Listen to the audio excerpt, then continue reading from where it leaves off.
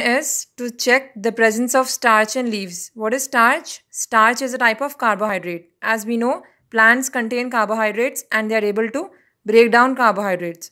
So the aim of first experiment is to check the presence of starch in leaves. Okay, for that we require a beaker, okay, a test tube.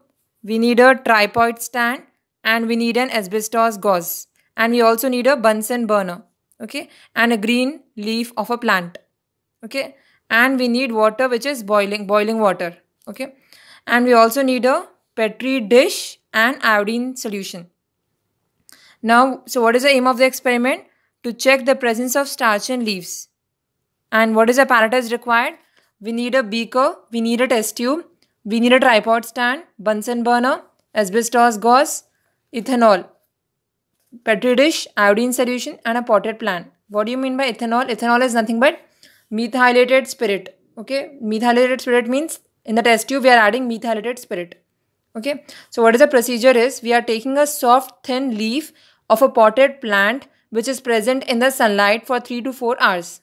Okay, a plant will keep a plant in the sunlight for 3 to 4 hours, and then we'll take a thin leaf from that plant and we'll boil the leaf in methylated spirit over water bath. Over water bath means in this beaker we are keeping a test tube and we are boiling it.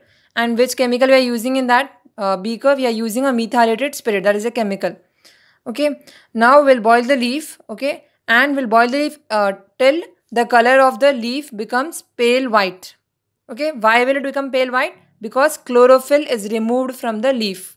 We know because of chlorophyll the plant is green in color. But as chlorophyll is removed, as we are boiling the leaf, the chlorophyll color will turn to, from green it will turn to pale white. Okay, so what is our observation? The leaf becomes pale white. Pale white means it becomes colorless. Okay, so now we'll do this test for starch.